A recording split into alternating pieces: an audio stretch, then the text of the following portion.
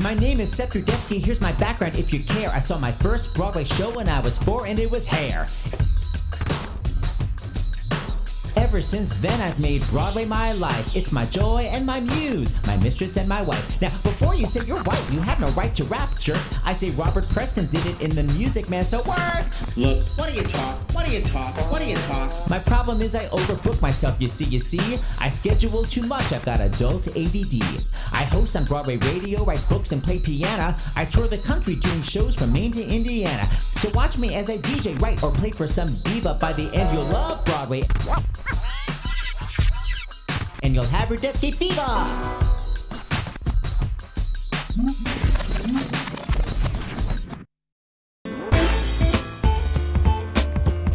The book that I wrote, my awesome, awful popularity plan, is now out. And I'm doing my book release at Barnes & Noble. And what makes it even swankier, it's the Upper East Side.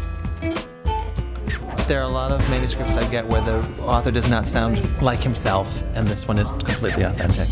Justin is an overweight high school sophomore who is so low on the popularity scale. He's below the kid who always carries his tuba around. And he just comes up with this brilliant plan to gain popularity and therefore become the heartthrob of the school quarterback. And his best friend Spencer tries to talk reason into him, and Justin is having none of it. It's really fun. The reviews have been so praising the fact that it's so authentic and it's so perfect for the teen voice and it's so appropriate for that level. So it's very exciting. That's what I'm sentimental. We became obsessed with his videos on YouTube in Canada. When we were at theater school. Yeah. And then we just came here to watch some shows this week, and we found out that he was doing a signing, and we were like, jumped on it like so fast. Barnes & Noble buys a lot of books, and then your purpose is to get those books sold. So I'm trying to sort of promote how great this book is by doing a live reading, and then hopefully after I do this live reading, there are all these people lined up buying books, which I will then autograph, which will make it skyrocket in value. Shockingly, I made copies the last minute, haven't numbered them, nor have I put them in a notebook. Can't believe I was unprepared. Didn't I watch my own episode of one of my reality shows? Didn't I know I'm irresponsible? I'm an idiot. The amazing news is that they also set up a big interview for me with New York One, which I'm very excited about. 6:30 we open the doors, so we can maybe do it in the green room. Go hang out in the green room. First devastating part is, look at my hairstyle. It's a combination of greasy and flat. Okay, so tell me about your book first and foremost. I have written my first young adult novel, What? I Have It On Me, Random House, and it's about a 15-year-old fat Jewish kid with a Jufro, or as B.B. Newirth calls it, an Isro. Then, of course, I sassed her with some amazing comedy jokes. Literally nary a laugh out of the person interviewing me. Never seen a blanker face. And he decides he's going to become popular and date the football player, and he has a whole plan, and shockingly, it backfires. It's very I Love Lucy, just a lot of ruses that all backfire. Let me just say, there's a really cute football player, and a girl he pretends to date, and a Jufro, and love handles. And that's the book. Did you use any life experiences? I would say it's based on being an incredibly unpopular person in school, not just high school. I'm talking about elementary school, junior high school, quite frankly, college. And actually, you know what? Now. Anyway, it's based on me. So why write a book targeted at teenagers? I constantly read young adult books. I love them. And I have to say, there are not very many that are funny. I love them, though, but there are not very many that are funny, so I decided to combine my worlds, young adult book and comedy. The good news about having my mom live so nearby on Long Island is that she comes to all my events. What's great is that she's always calling my sister, but she's really careful to keep her voice at a very appropriate level for being indoors. Yes, my mother comes to all my stuff, but always has to come 45 minutes early. Okay. Actually. Why don't you listen? You could listen. Is that Kavanaugh? Hey, hon, how you doing? So I picked some of my Broadway pals to come join me for this reading. I have cutie, sexy pot, Matt Kavanaugh. You in glasses? I am in glasses. I've never seen that before. Age. I know, what's up with that? It gets all of us. I'm gonna have my Broadway star friends read characters from the book, but on top of that, I'm gonna have them also perform numbers. You know, this whole character that I play is obsessed with a football player, so I thought maybe your song could be my dream. So instead of Maria, would you sing it to Justin Goldblatt? So then I decided, what if the character Justin Goldblatt has as a fantasy that Chuck, the football player, is singing a love song to him. Justin Goldblatt, and I go, and cut. Okay, so that'd be the first thing. Okay, cool. Okay. Cool, that works. Justin Goldblatt. Hopefully that'll get a laugh. That's his name. Justin Goldblatt, Justin Goldblatt, Justin Goldblatt. It's music to my ears. Then I have Rory O'Malley, who's starring in the Book of Mormon as my best friend, Spencer. Be a little bit more relaxed, but Yeah. I like it fast, but it can be a little more relaxed. By the way, what is practice once? Let me spray some on your hand. Here, we'll spill it together. Rory O'Malley had just done this big star-studded benefit of She Loves Me, so I asked him to sing a song, Try Me, from She Loves Me. The only problem is, it has this really difficult piano passage where you have to play six. A six means that it's 6 notes apart, bum, bum, and it goes really fast, so you're not playing like da-da-da-da-da-da, you're just kind of putting your finger in the 6th position and then going gunk, gunk, gunk, gunk, gunk, gunk, gunk, gunk, and you have to kind of keep it in the same position. Anyway, I was terrified playing at the rehearsal, but I essentially played it well. Listen. What? That is hard to play, but it sounded great. I asked my good friend Carrie Butler to come and read the part of Becky. She's on vacation this week, but she purposely moved her plane flight like a couple of hours earlier so she can get in to do the book reading. So she kept texting me being like, oh my God, my plane's not taking off. Finally, she's like, I'm not gonna make your book reading. The amazing news is that my friend Andrea Burns is not doing a show right now. So I immediately called Andrea on her cell phone with like 5 seconds to spare, and I begged her to come do this book reading. Good news, Andrea's still on 14th Street and 7th Avenue, so I guess she's not getting here. But the event is in 45 minutes. You live on the Lower West Side. I guess we're not practicing?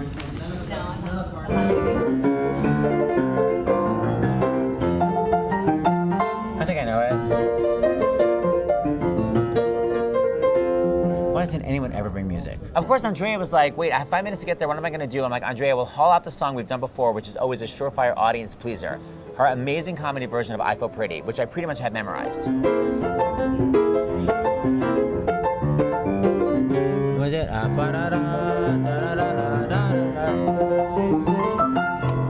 Still got it. What about Andrea? Andrea, do you want to? She'll be here at places. It's fine. She's waiting for Peter to come and babysit Hudson.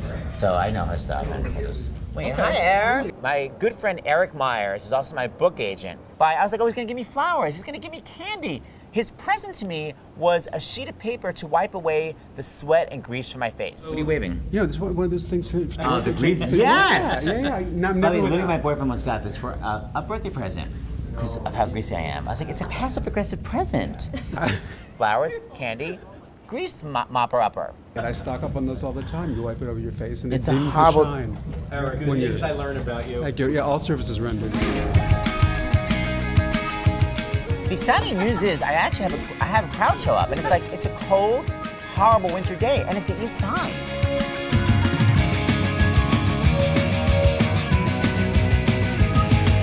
No, I know. Beelined right in here. We've been scouting for an hour and a half, so.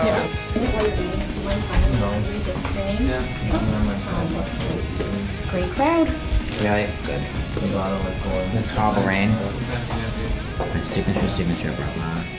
Barnes & Noble asked me to sign some books in advance under the guise of, you're famous, sign these books for us. The real subtext is, if these books don't sell, when I personally autograph them, they're just gonna keep my signed copies, and then they'll be in Barnes & Noble. You know, it says autographed copy. That really means these books didn't sell. Do you mind personalizing if that comes up? Oh, God. Oh, yeah, sure. Just wanted to check. All right, I'll go make sure she makes her way down here. F you. As long as I can call everyone Bob. Right. Am I personalizing? As long as I can call everybody Bob. It's very funny. So, how long do you think we should wait? Is everyone sitting? Well, we're letting everybody in now, so. Andrea's not on until the 3rd segment, so. So the last minute I call Andrea Burns to come fill in. But where is she? Literally, I'm gonna have to begin with myself playing the male lead role and then in full drag as the female lead role. So we'll wait, we'll hold a little bit, and then, is everybody settled? I'm not prepared, but everybody can fuck off. Right, so you said chapter 1, and then what are you doing? In chapter 1, and then Okay, you'll do Maria. I'll keep on stage. Perfect. I mean, it was. Hi. Hi, Drea. Hi. Just want to make you sweat a little bit. I'm just gonna do it, and then we're gonna start, okay? Thankfully, she arrives. Matt, can you show Andrea your first scene? Because I would maybe have her play the mother at the end. All right. The bottom of page 9. Okay. Okay, remember at the JCC where I was handing out the scripts the last second? It's episode 1 of my reality show, watch it. Any event I've ever done, it's just exactly the same. Just transfer the names and what's actually on the sheets, but essentially last minute, passing out, no one knows what they're doing. So I hand out the scripts to everybody so they can actually read through their parts, even though it's places. So I say, she couldn't bear to be the one older person sitting in the classroom with 20-year-olds. I remember taking sociology with a 60-year-old woman who suddenly decided to go back to school. I didn't want that to be me. Everyone in the class called her Wrinkleface. But her last name was Winkleface. She deserved it. That's not the point. Then she'd sigh and end with her classic line, I'll always be a college dropout. That's great. Awesome. Why is everybody amazing at cold readings in this group? Literally, and I wrote the book and I'm like, I don't know what I'm acting here. So I'll start on stage with me. Why don't you enter as... Wait, are you starting on stage with you? I'm sorry, yeah. No, I'm sorry. I'll start with me and then... Yeah, actually, we'll both come up together because you come up so soon. Okay. Yeah, so both come up together, and then Matt will make his appearance as the mean guy. Okay. I don't have the other one, right? You have it? I have the other one for you. It's like, I'll be reading it off my phone. Devastating. Okay. They actually highlighted, I think. Shockingly, I didn't make enough copies for everybody. Can't believe I wasn't prepared. So you guys tell me, are you ready? Or you need a few more minutes? Page 4. I think we're ready. Ready to go? Oh my God, you guys all shut up. Thank you. Yep. Now I get to come. Welcome to Live at Barnes & Noble. Thank you for being here. Tonight, our performance series celebrates the launch of my Awesome Awful Popularity Plan. What better way to celebrate a book about popularity than with the author and some of his bestest friends. Ladies and gentlemen, let's give a warm welcome to the awesome and popular Seth Rudetsky. Hi everyone. Thanks for coming out on a crazy, uncomfortable day. It's so wet out. Let me first bring out my first friend, Roar. Where are you? Hi guys. Okay, so besides doing a book reading, I also decided to do interviews. So I asked Rory O'Malley. He began literally in a tiny little chorus part in the Book of Mormon, and it crazily expanded, not unlike my gut. Stop it! Oh, ensemble. I was Elder Green. I had 2 lines. 2 lines. And then you kept doing what, the workshops or something? Yeah, we did readings and workshops, and every single one there was like another line here, and then they made me the head of the mission when they got to Uganda, and 4 years later, I'm on a stage with Seth Rudetsky. What I love is that Rory's mother is from the Midwest, and it's just so foreign to her for her son to be nominated for a Tony that when he called her to say, Mom, I was nominated for a Tony, she said, are you sure? We better double check. We wouldn't tell anyone until we double check. Double check what? She has no idea. And I was like, Matthew Broderick and Anika Noni Rose said it, Mom. It's okay. Better double check. So cute. So Rory did this big, amazing benefit of She Loves Me, starring, it was you and what, Nancy? Who was no, Kelly O'Hara. Kelly O'Hara. Yeah, and Josh Radnor from How I Met Your Mother, and Victor Garber. He played the youngin who was like, please, I want a job here. I know what is that, the busboy? I'm sort of the delivery boy. I'm a delivery boy, but I want to work at this perfumery. The perfumer, he rides his bike all around town. Here comes Rory's big song from She Loves Me that I asked him to sing. And I have the scary, scary 6. Remember the 6? Right at the beginning, I nail it. Going shelf by shelf, and I know every item in the store, every tube, jar, box, bottle, carton, and container, where they are, what they cost, what they're for. Here come the ending 6. Why not try me? And I clanked. It's not horrible, but I clanked. So this is chapter 1. I cannot believe I'm reading this. I literally remember sitting at my computer writing this. I can't believe the book is actually out. Oh my God, it's amazing. This book has only been read by a couple of people. This is like my first time reading it in public, and like, I know that my editor thinks it's funny, my agent, but will anybody else? Will I at least get a laugh? Or as Mr. Burns calls it on The Simpsons, a laugh? Try to figure out which boy I have the biggest crush on. Is it Quincy Slatton, the science genius, sure to win a Westinghouse scholarship? No.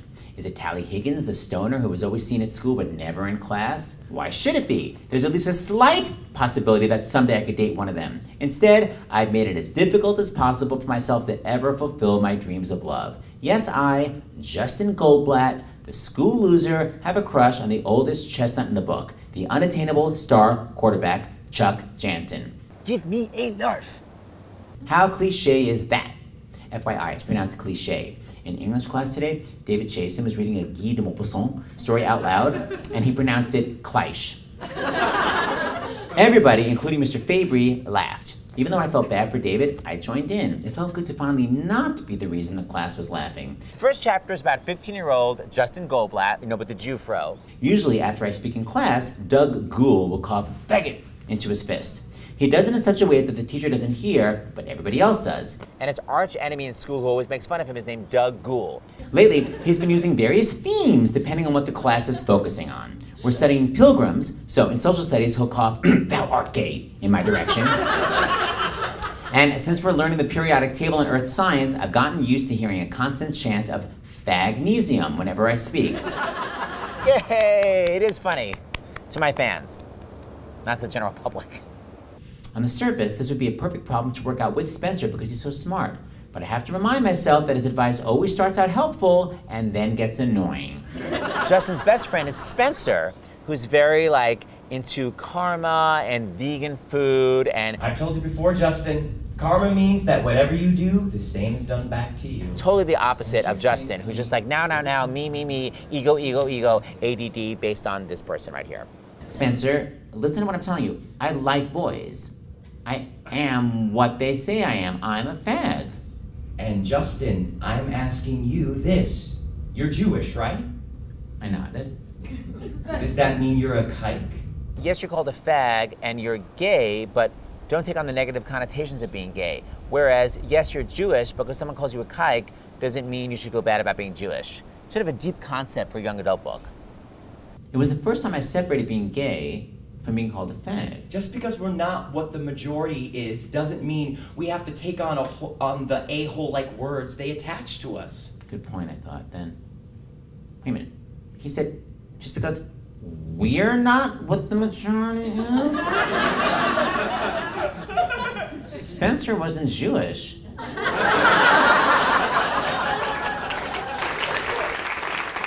the first time I ever saw Matt on Broadway, I wanted to, let's say I had a crush on him.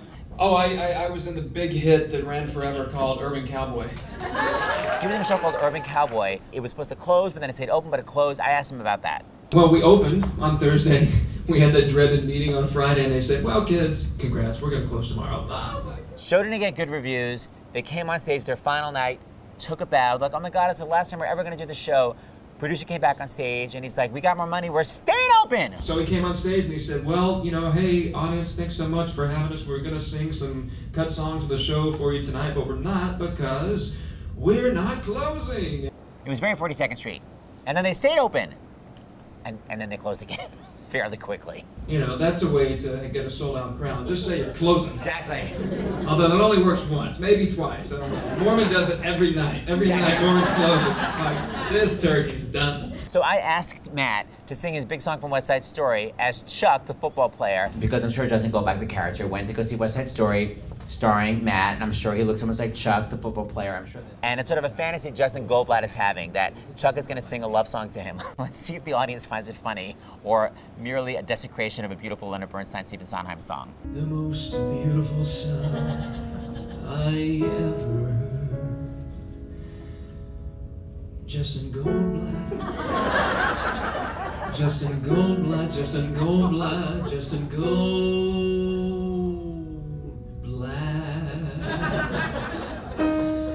All the beautiful sounds of the world in two separate words.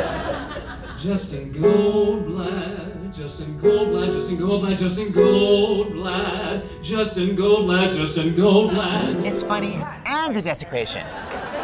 Chuck was sitting in the back of the room, and even though Becky was across from him, the seat behind him was blissfully empty. I sat down and stared at Chuck, who was at the computer directly in front of me, and Becky was next to him. Now it's chapter 3, where all the plot really begins and the chaos happens. Justin gets himself detention so he can be with Chuck, because he wants to ask Chuck out. That's his big plan. It's like, I'm gonna ask out the football player, I don't care if he's straight, maybe it'll work. As I sat down, I noticed that Chuck was logged onto his email. I thought, maybe an old school instant message is the way to connect with him. I typed in my screen name, Broadway Forever, at AOL. And my password, I Heart Broadway. Becky's cell phone began to vibrate. She picked it up and whispered hello so Miss Horvath wouldn't hear. She murmured something, then hung up. That was Dad.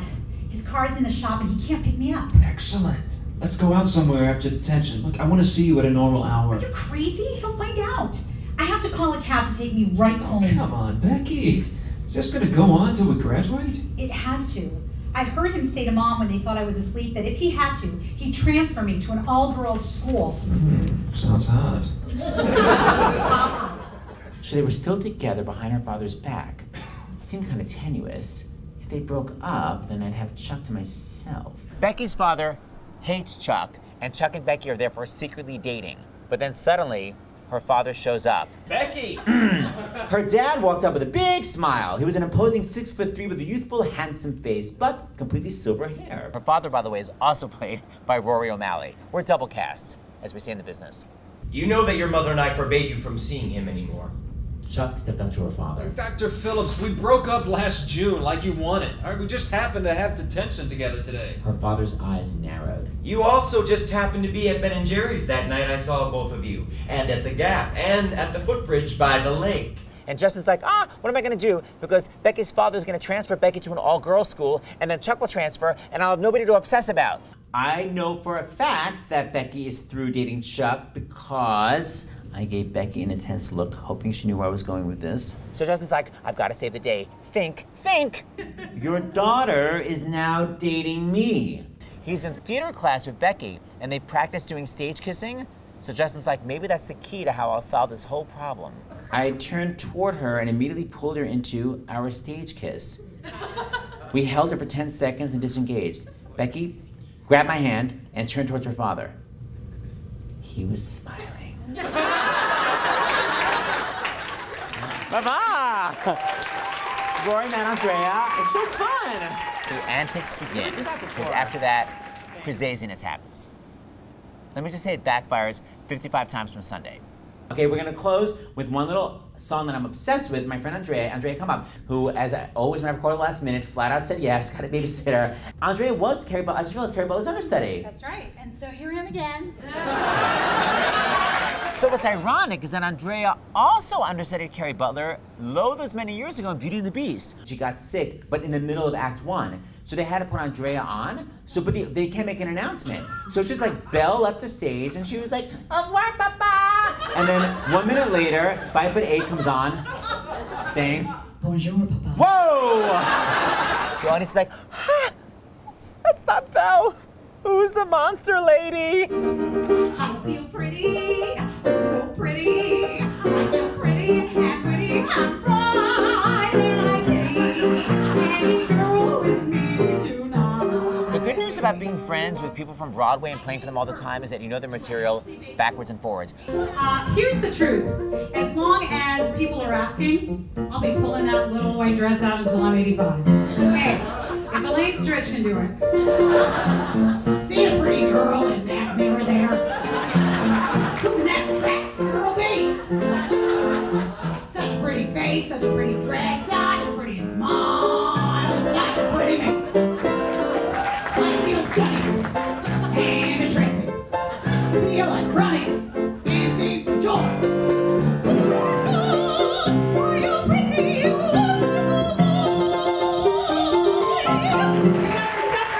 Thank you. Andrea and I have done this so many times and it always works. Bye-bye. Thank you. 1, 2, 3, Bella. Hop back. Bye, everybody. Thank you so much.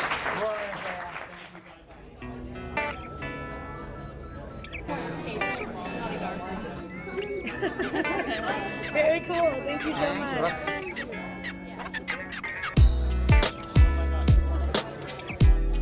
It went great. It got a lot of larfs, which made me very happy.